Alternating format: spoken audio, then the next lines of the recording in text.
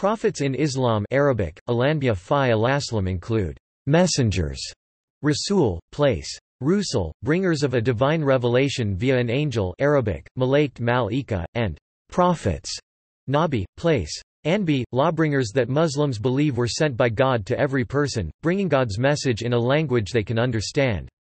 Knowledge of the Islamic prophets is one of the 6 articles of the Islamic faith, and specifically mentioned in the Quran. Muslims believe that the first prophet was also the first human being, Adam created by Allah.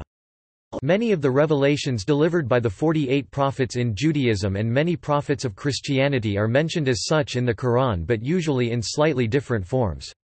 For example, the Jewish Elisha is called Elias, Job is Ayub, Jesus is Isa, etc.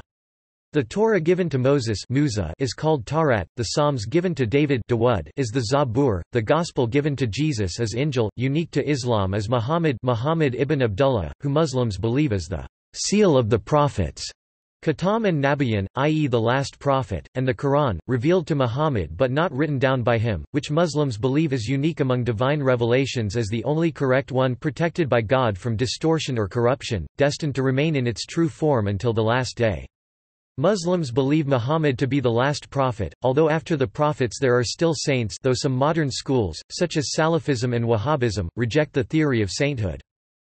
In Muslim belief, every prophet in Islam preached the same main Islamic beliefs, the oneness of God, worshipping of that one God, avoidance of idolatry and sin, and the belief in the day of resurrection or the day of judgment and life after death. Each came to preach Islam at different times in history, and some told of the coming of the final Islamic prophet and messenger of God, who would be named Ahmed and Muhammad. This narrative is found in Chapter of the Ranks, Quran, 61-6, as Allah asked Jesus to remind the children of Israel but they accused him of the prophecy. Waid kala izi binu Maryama ya bani Israela ani rasulu li alaykum musadika alima baina yadaya mina lorithi wamubashira birasuli yati min badi smuhu amadu falama jaham bilbayina ti kalu ahada siru mubinu wa idh kala Isa b nu Maryama. Ya bani Israila inni rasulu lahi alaykum musadikal li ma baina yadayamina ti tarati wa mubash shiram bi rasulan yati mimbadi s muhu amadu fa lama ja ahum bil bayanati, kalu hada siram mubin. And remember, Jesus, the son of Mary, said, O children of Israel! I am the messenger of Allah sent to you, confirming the law equals Torah which came before me, and giving glad tidings of a messenger to come after me, whose name shall be Ahmad. But when he came to them with clear signs, they said, This is evident sorcery. Etymology.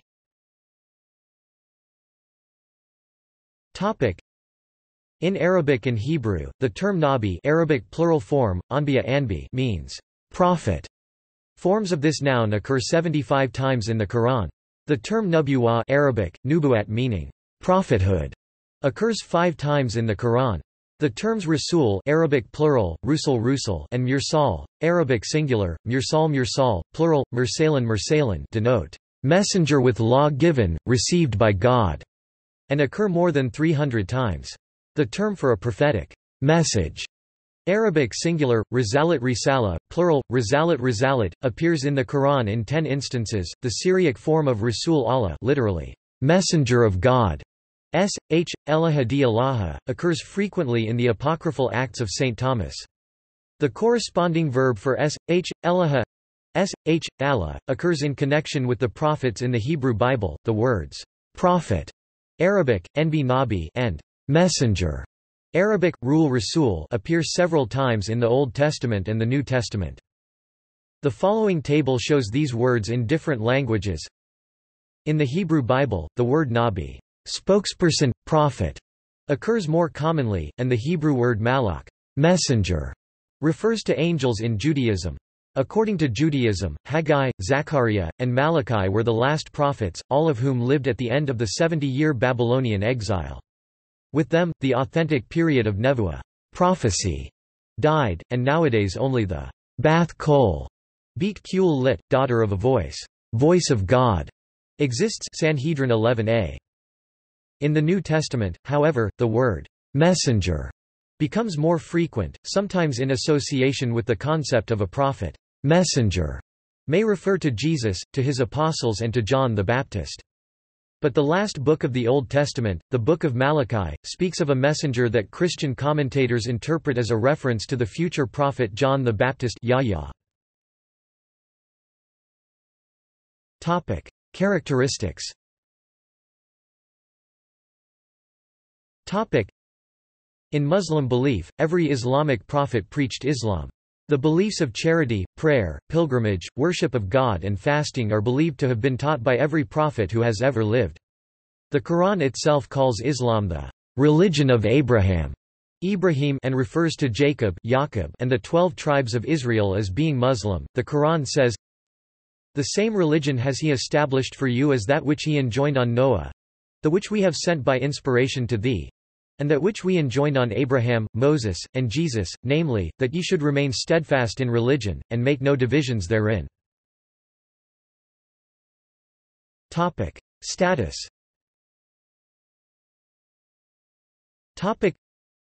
Islam teaches that prophets were protected from sin by God, so unlike lesser human beings they cannot commit a sin. The Quran speaks of the Islamic prophets as being the greatest human beings of all time. A prophet, in the Muslim sense of the term, is a person whom God specially chose to teach the faith of Islam. Some were called to prophesy late in life, in Muhammad's case at the age of 40. Others, such as John the Baptist, were called to prophesy while still at a young age, and Jesus prophesied while still in his cradle. The Quran verse 4-69 lists various virtuous groups of human beings, among whom prophets, including messengers, occupy the highest rank. Verse 4-69 reads, "All who obey Allah and the Messenger are in the company of those on whom is the grace of Allah, of the prophets who teach, the sincere lovers of truth, the witnesses who testify, and the righteous who do good. Ah, what a beautiful fellowship." Biblical stories retold in the Quran in the Arabic language, e.g., Job, Moses, Joseph, Yusuf, etc., certainly differ from the Jewish Hebrew Bible, the Greek Old Testament and the Greek New Testament, in that the Quran always demonstrates that it is God's practice, Sunnat Allah, to make faith triumph finally over the forces of evil and adversity. "We have made the evil ones friends to those without faith. Assuredly God will defend those who believe." Thus the Islamic Isa did not die on the cross like the Christian thought about Jesus, but deceived his enemies and ascended to heaven. The prophets and messengers share no divine attributes and possess no knowledge or power other than that granted to them by God. Numbers. Muslims believe that many prophets existed, including many not mentioned in the Quran. The Quran states, "There is a messenger for every community." The Hadith reports that the Prophet Muhammad said that there were approximately 124,000 prophets and 313 messengers, a good number. According to scholars such as Ibn Kathir and Shu Ayb al-Arna, OOT, the narration is weak, if not fabricated. Female prophets. Most mainstream Sunni scholars agree that prophets were males only. Still, some like Ibn Hazm, Qartubi, Ibn Hajir, and al-Ash'ari thought that the verses that mention angels speaking to Mary are proofs of her prophethood. Also, Ibn Hajir interprets the hadith, "Many among men attained perfection but among women none attained the perfection except Mary, the daughter of Imran, and Asiya, the wife of Pharaoh." He said perfection is prophethood, hence his claim that Mary and Asiya were prophets. Scriptures and other gifts.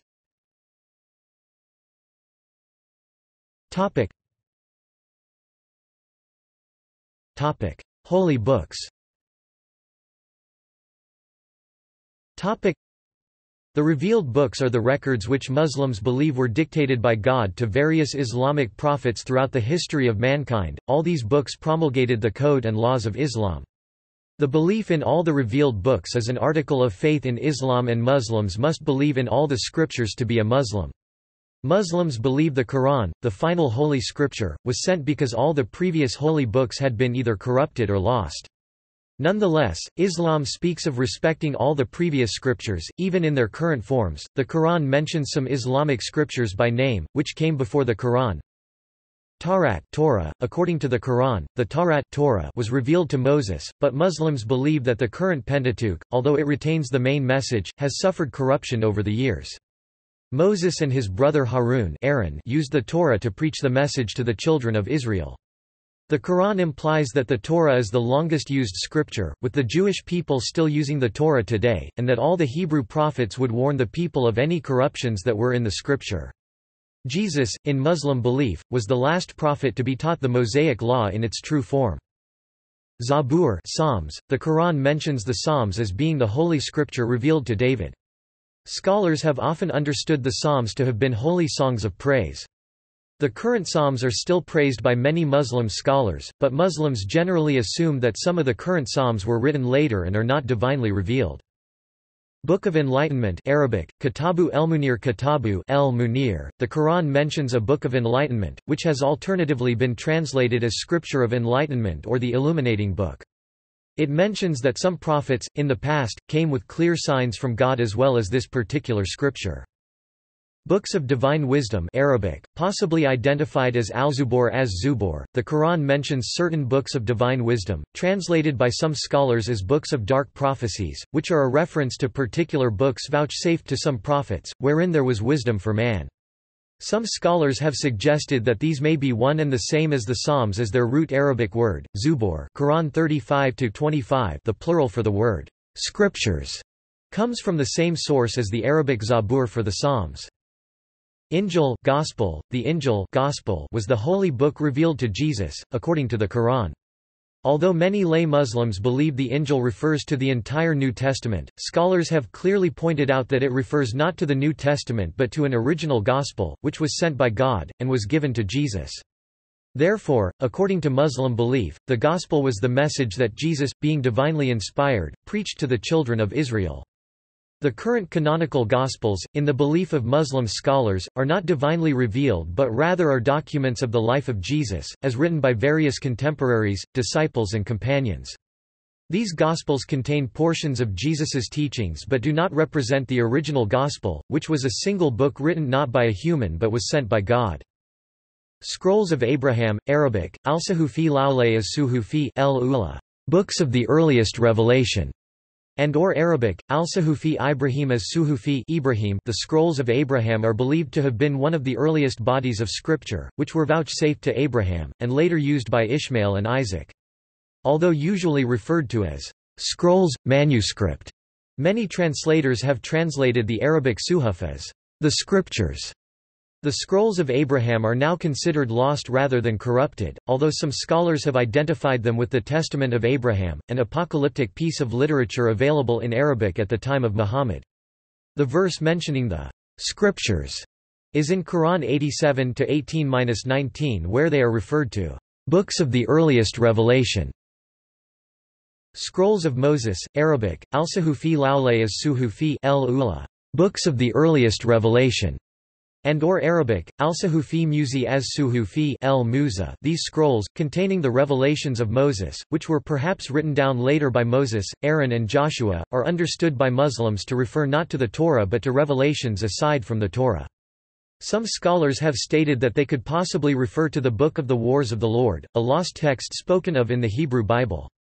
The verse mentioning the scriptures is in Quran 87-18-19 where they are referred to books of the earliest revelation. Topic: Holy gifts. Topic: The Quran mentions various divinely bestowed gifts given to various prophets. These may be interpreted as books or forms of celestial knowledge. Although all prophets are believed by Muslims to have been immensely gifted, special mention of wisdom or knowledge for a particular prophet is understood to mean that some secret knowledge was revealed to him. The Quran mentions that Abraham prayed for wisdom and later received it. It also mentions that Joseph and Moses both attained wisdom when they reached full age. David received wisdom with kingship, after slaying Goliath. Lot received wisdom whilst prophesying in Sodom and Gomorrah. John the Baptist received wisdom while still a mere youth, and Jesus received wisdom and was vouchsafed the gospel. Prophets and messengers.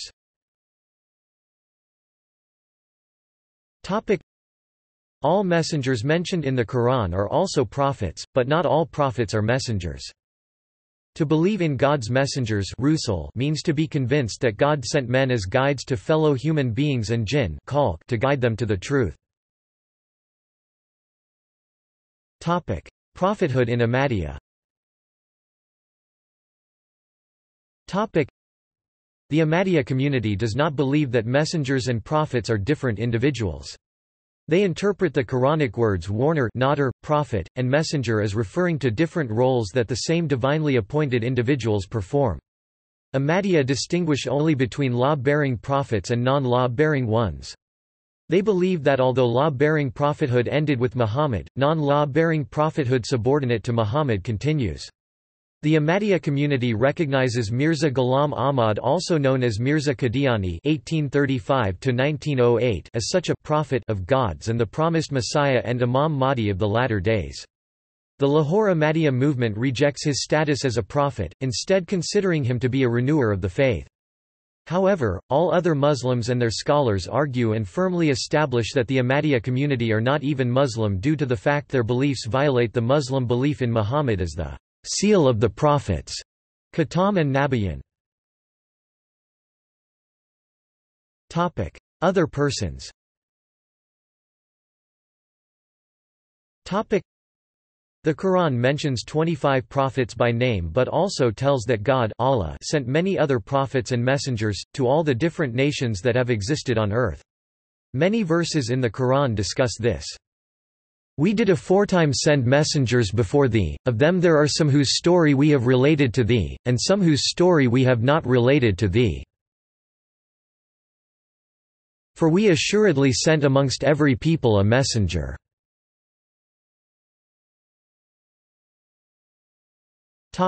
Other special persons in the Quran. Caleb. In the Quran, Caleb is mentioned in the 5th surah of the Quran 5:20–26. Dhul Qarnayn. Joachim Imran, the family of Imran Arabic, Al-Imran is the 3rd chapter of the Quran. Imran is Arabic for the biblical figure Amram, the father of Moses and Aaron, who is regarded by Muslims as being the ancestor of Mary Maryam and Jesus through his son Aaron. In Muslim belief, however, the Christian Joachim has been attributed the name Imran as well. Khidr, the Quran also mentions the mysterious Khidr but does not name him, identified at times with Melchizedek, who is the figure that Moses accompanies on one journey. Although most Muslims regard him as an enigmatic saint or an angel, some see him as a prophet as well. Luqman, the Quran mentions the sage Luqman in the chapter named after him, but does not clearly identify him as a prophet. The most widespread Islamic belief views Luqman as a saint, but not as a prophet. The Arabic term wali Arabic wali, plural aliya is commonly translated into English as saint. However, the wali should not be confused with the Christian tradition of sainthood. A key difference is that the wali continues what a prophet taught without any change. However, other Muslims regard Luqman as a prophet as well. Maryam, a few scholars such as Ibn Hazm see Maryam as a nabi and a prophetess, since God sent her a message via an angel. The Quran, however, does not explicitly identify her as a prophet. Islamic belief regards her as one of the holiest of women, but not as a prophet. 3 persons of the town, these 3 unnamed person, who were sent to the same town, are referenced in chapter 36 of the Quran. Saul is not considered a prophet, but a divinely appointed king. Sons of Jacob, these men are sometimes not considered to be prophets, although most exegesis scholars consider them to be prophets, citing the hadith of Muhammad and their status as prophets in Judaism. The reason that some do not consider them as prophets is because of their behavior with Joseph and that they lied to their father. Other people mentioned in Islamic literature.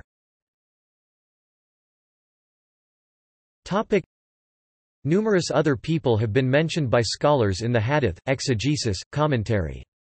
These people include Abel, Daniel, Elizabeth Hosea, Isaiah Jeremiah Seth Kedir, Shem, Zechariah, son of Berechiah.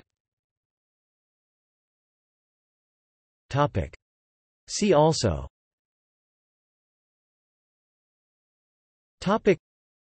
Biblical and Quranic narratives, False prophet, Major prophets in the Bible, Table of prophets of Abrahamic religions, 12 minor prophets. Notes.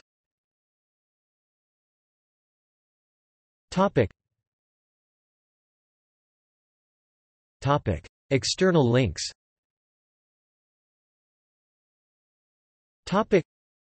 Prophets in Islam.